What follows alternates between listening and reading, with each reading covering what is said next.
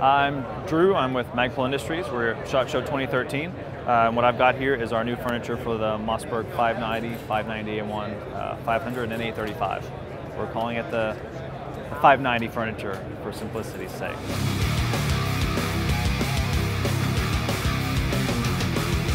So it's got the fore end that's compatible with the 590s, and that's side saddle compatible.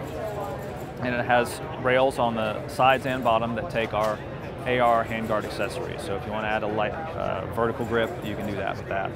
And then I also have our adjustable stock. That's the SGA 590 stock.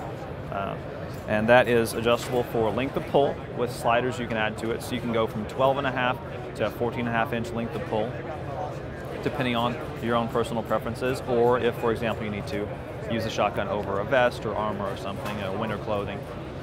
You can also change the comb height. So it comes with a standard cheek piece height for a bead, but you can raise that by 1/4, 1/2, or 3/4 of an inch depending on your optic setup. So if you have taller ghost rings or a red dot or a slug scope, for example, you can change that comb height to get good cheek weld for any of those optic setups. You can add a QD attachment point to it or just loop your sling through the footman's loop. The design itself is sort of a halfway between a pistol and a traditional straight stock. We wanted to give you an ergonomic angle that indexes your hand at the right place, not only for the trigger but for the Mossberg safety. So that's what we ended up with. It'll also come with we'll also have forward sling mounts available that are usable as a clip-in or QD, and then also a single point rear clip-in QD available separately.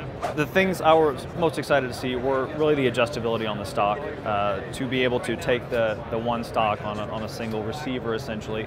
And a lot of people swap out barrels on 870s and the Mossbergs for hunting, different applications, different barrel lengths.